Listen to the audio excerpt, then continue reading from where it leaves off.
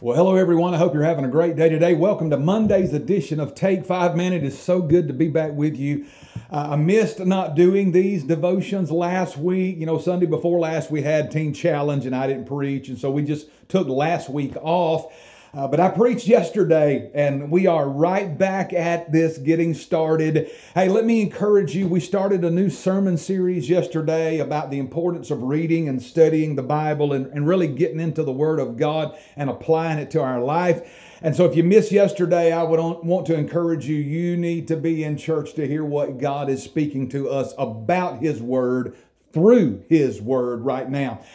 So I want to kind of preface this series by telling you about some things that we just did together as a church. We just completed a fundraiser for Light for the Lost, and I wanted to take the time to begin this new sermon series by talking briefly about Light for the Lost and the funds that we just raised and how this really is going to tie into what we are talking about. And I'm going to be brief because I can't tell you everything that I told you in service yesterday. Light for the Lost provides evangelistic resources for missionaries and missionary partnerships through 5 platforms around the world, through the platform of print, audio, video, internet, and technologies like computer apps and things like that.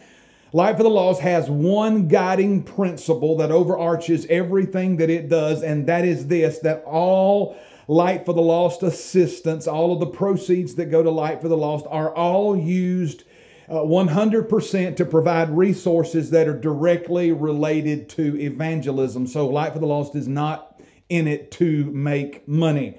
Now, in our part of the country, there's really definitely no shortage of Bibles or Christian-related resources and literature, but you can't say that everywhere. In an effort to raise funds for Light for the Lost, I challenged the members of our church to give $10 for each printed Bible that they had in their home. Now, when the results came in, like about the 22nd of October or something like that, it turned out we had 30 participants. Some were families, some were individuals. And those 30 participants gave a total of $2,800 in the month of October for Light for the Lost. Now, if you do the math on that, and if everyone followed our plan, that's about an average of 9 Bibles per home. Now, I know some gave more and some gave less, but that's still a lot of Bibles for 30 participating families to possess. That's over 280 Bibles that 30 participants in our one little church, in this little community, that we possess, that we own, that we have inside of our houses. And that's astronomical, especially when you consider that we're raising money for people and families and churches and pastors who do not even have one Bible that's translated into their language. Some of them have never even seen a Bible.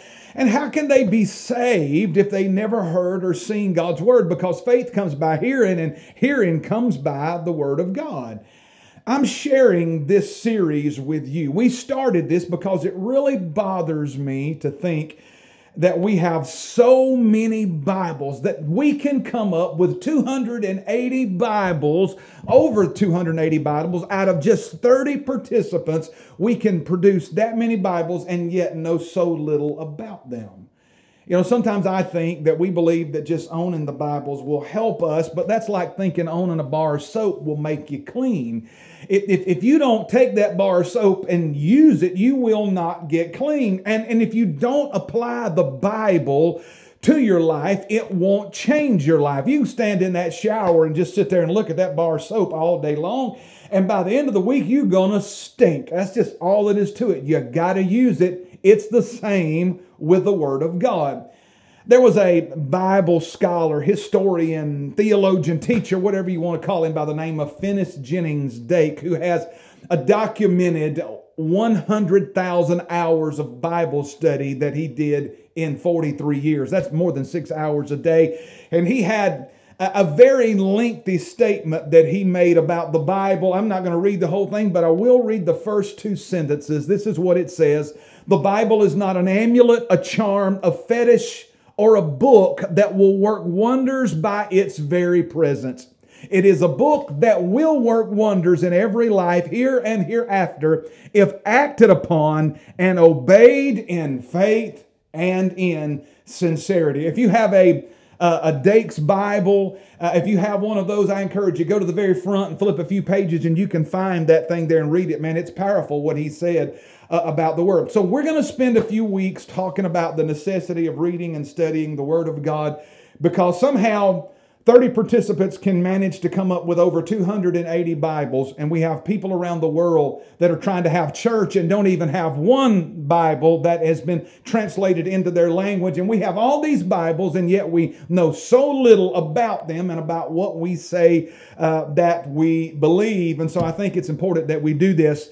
I want you to know something. If you're saved today, you are betting your eternal lives on the words of the Bible that most people don't even read.